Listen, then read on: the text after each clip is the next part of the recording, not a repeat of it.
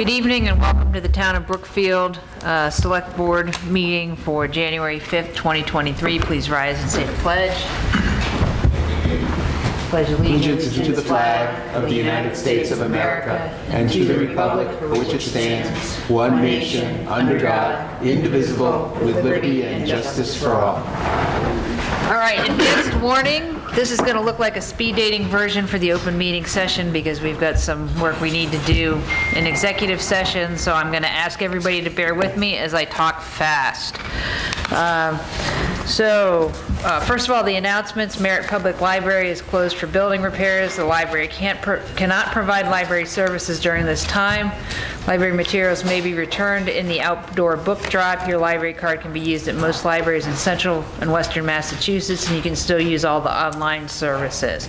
Reminder from the Highway Department, a winter parking ban is in effect through April 1st. There's no parking on the streets between the hours 11 p.m. and 6 a.m. Vehicles in violation will be ticketed and towed at owner's expense. Snow or ice removed from driveways, sidewalks, or private property should not be plowed, shoveled, or blown across any public way, street, or roadway. Okay, we've got a report on the warrant signed. My good sir?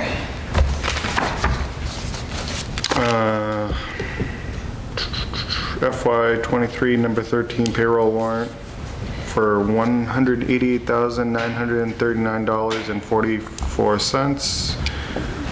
AP warrant for $175,561.33, and withholding warrant for $69,112.92. Okay. Anything of concern or note within there? No. Great. All right. The only question was, which I pretty much resolved, and I believe it was resolved, was Kelly was questioning about some nominal hours with the library. Yep. And being that it's closed, yep. But I believe those people still have work. Yeah, they were working on I think 8 Common. Right. Yeah. And some of it was off hours, so it was more a case of the hours were correct, but the times on the times weren't reflected in the right time slots. Yeah. So, but yeah, she got that straightened out. Yeah. So we should be good there. Okay. Anything else from old business or reports? All right, new business. Relook at borrowing, town treasurer and fire chief? And fire chief. All right, great. I was told you were going to provide materials. Are there any materials, or are you just providing information? No, providing an update. Okay.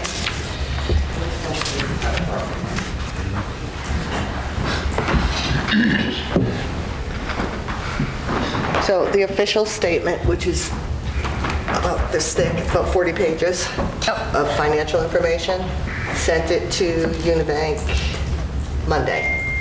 So it's in draft format. They're going to be getting it back to us pretty soon. Okay. Kelly has a copy of the draft. They're going to send it to the private brokers. Okay. Remember how we talked about competitive sale and all that kind of stuff? They're going to try private brokers to see what they can get for us. But I just wanted to update you. I don't know if we discussed a number last time for the fire truck. I thought you had, and I didn't bring the sheets back with me, but I thought you had provided us both, like the amount and what was going to be rolled up into it. You gave us a total sum that included the fire truck, and then you had a fire truck plus the common street property, fire truck alone. The fire truck number has to be adjusted because the number I gave you was only for the fire truck, not for the warrant article, which included purchase and equip.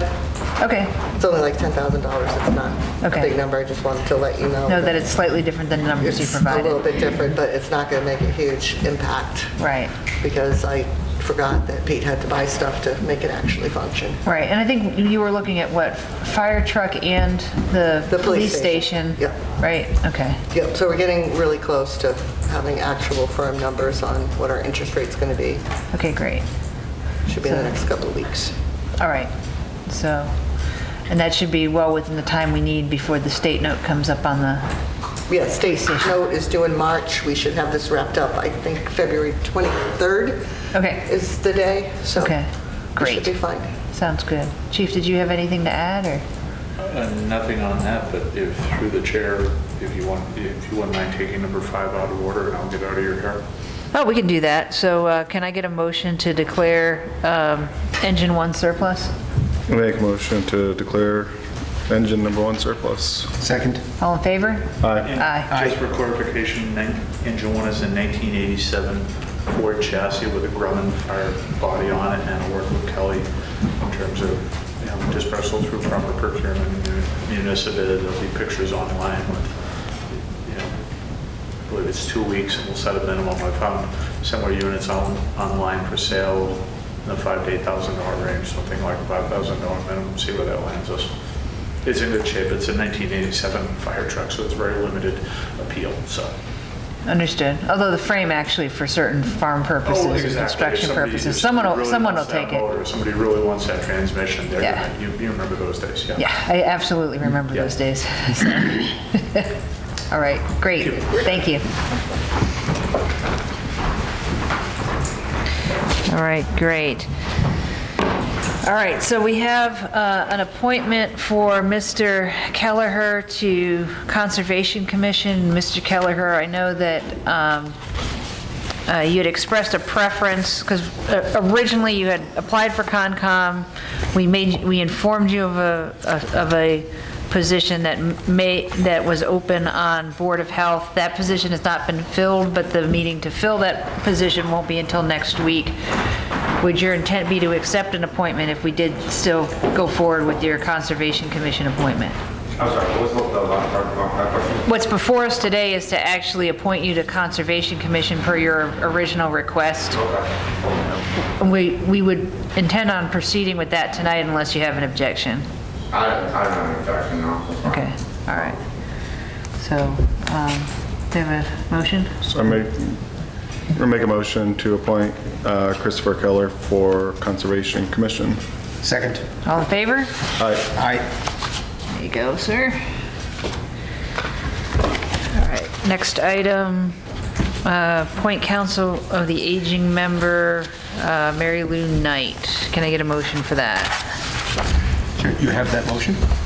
All right, Brad, do we have a second? Second. All in favor? Aye. Aye. There we go. While you're in a signing mode, we can do that. Okay, right of first refusal on 13 West Main Street. So I don't know if, I thought we had already done this. I think it was another piece of property. This is another one, I believe. Oh, this is another one that abuts the backside. Okay, so fundamentally, we've got some property that's in Chapter 61B that they're looking to transfer between two residents, fundamentally. Historically, we have gone ahead and relinquished our right of first refusal. I don't see a vested interest in the town trying to acquire this. Can I get a motion? Make a motion,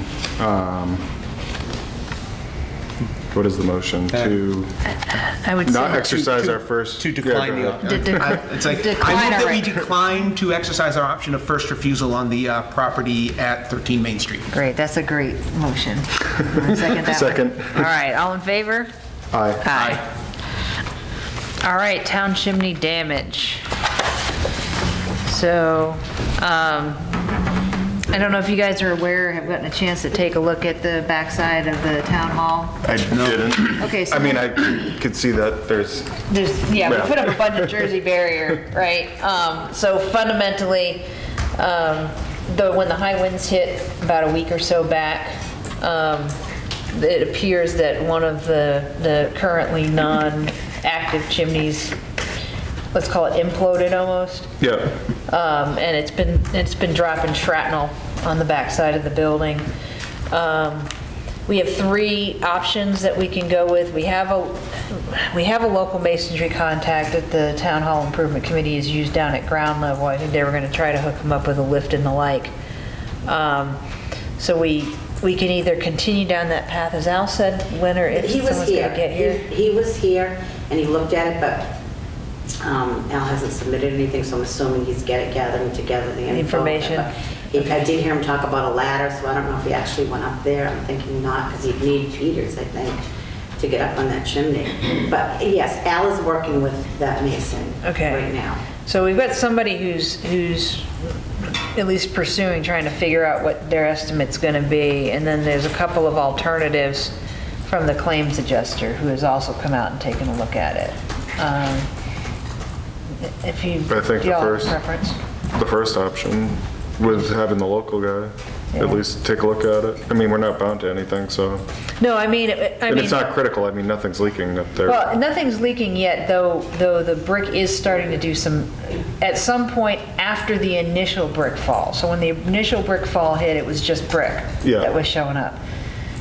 Over this last weekend, we had a couple of chunks of slate show up. So it's probably not just going to be masonry, it's probably also going to be the slate.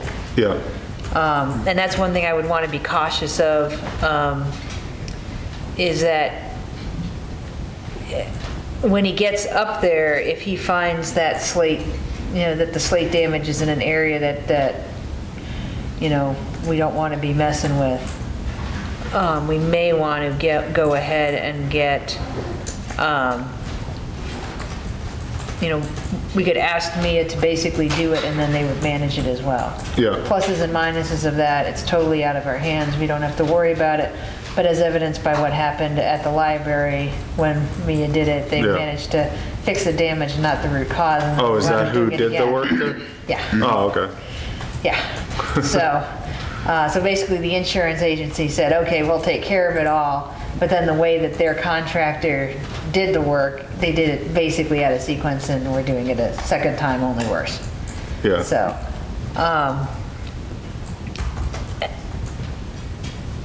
it may be worth, because I don't think it costs us anything to have the adjuster do an estimate for the, well, he's saying he would just do an estimate. I would rather do the repair first and know what it actually is going to cost, because if they do an estimate for the repairs and it runs over and they don't manage the project, then we're going to have a fisticuffs with the insurance company. So No, I you sound agree. like you're good with one.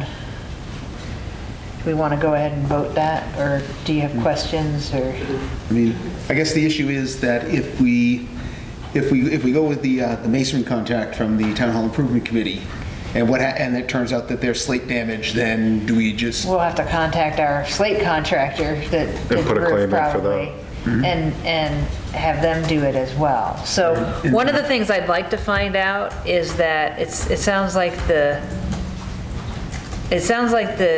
inspector saw the chimney damage, but can we make sure they get the updated photos with the slate? Yeah.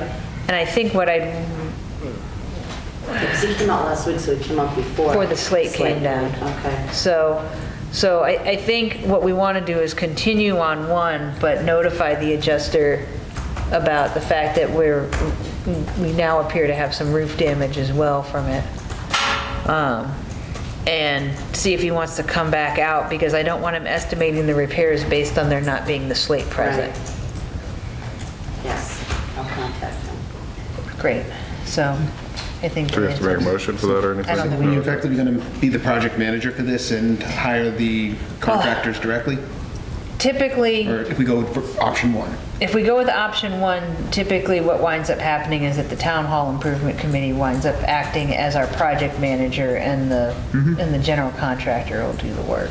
Right. And manage the job, so. But yeah. So.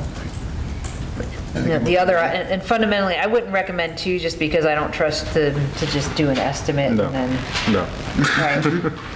And three hasn't worked out great in the past, but we can try again with a warning, hey, can you make sure you actually fix the root cause before you go? Like, don't fix the slate first and then do the masonry, please. Right, so,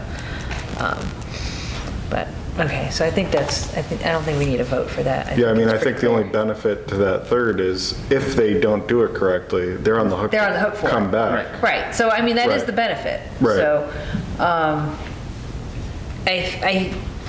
But I would think you're also going to get similar from a contractor that we have experience working with. yeah, I mean, at this point, I'm a little more comfortable with the contractors we've worked with. Our slate roof folks and the folks that did the cleats and stuff are at least relatively trustworthy and reliable. Well, not the folks that did the slate the first time, but the folks that fixed it for us, that we've used since, are pretty reliable. So I have a better level of comfort with them than others, so. So you don't want to make a vote? Do you want to go ahead and make a motion to accept option one? We'll make a motion to, To proceed with option one? yeah. What was the actual wording on it? It was I'll make a motion to retain a local masonry contractor to provide us with the estimate for the chimney. okay, great. Second? All right, all in favor? Aye. Aye. We're gonna, I think, skip over town hall parking spaces for now. Go ahead and put it on the next agenda. Then we've got the ABCC seasonal population increase estimation.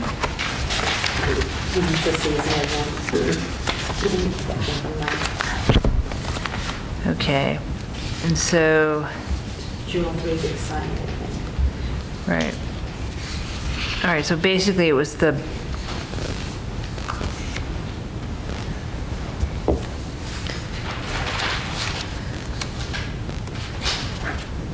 So where did he come up with this number from? Is this from our census? I don't know.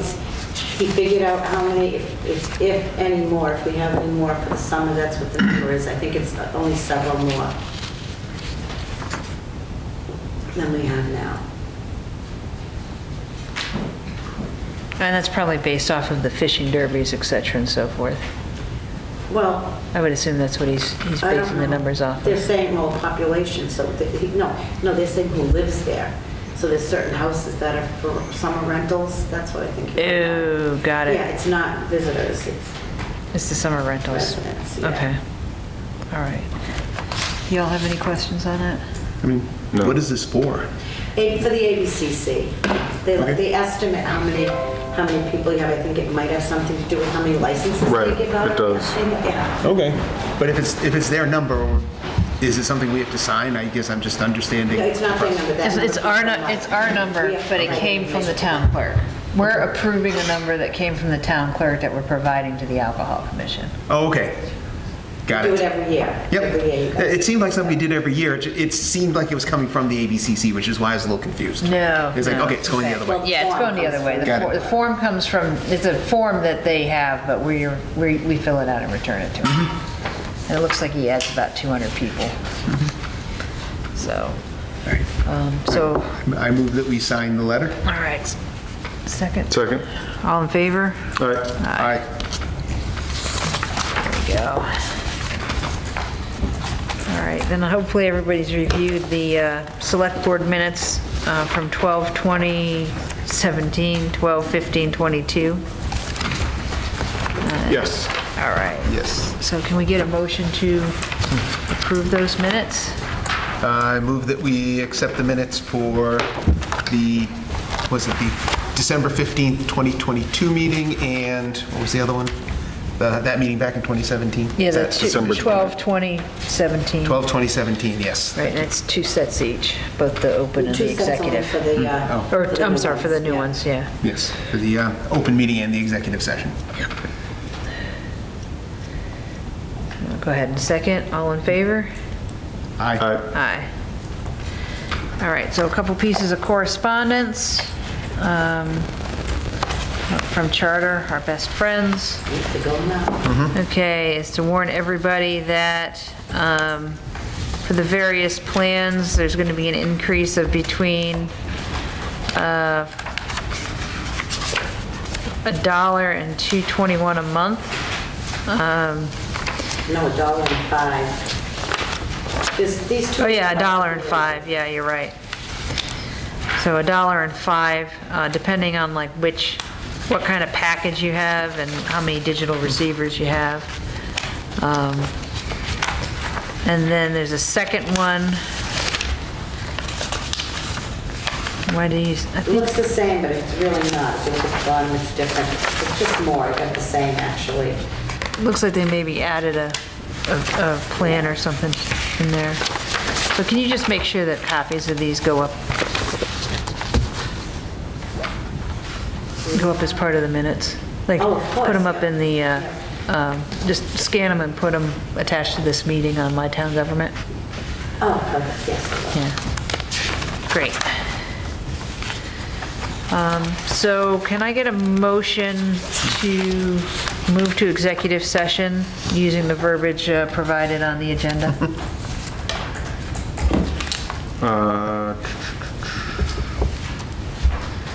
Make a motion to move to executive session pursuant to general laws 30A, 21A3 to discuss strategy with respect to collective bargaining or litigation if an open meeting may have a detrimental effect on the bargaining or litigating position of the public body, and the chair so declares. New England Police Benevolent Association. Okay, and I'm declaring that we need to go to executive session for the purposes of the discussion that we have on the agenda. Can we get a second? I will And second. well, and then we're closed after Yeah, that. so yeah, and actually, Right, so let's we have amend to- that motion right, to indicate that amend we'll it, be, that we'll be adjourning from. Adjourning.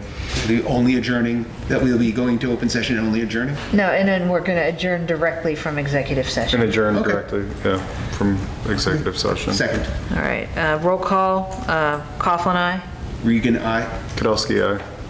All right, that's a wrap.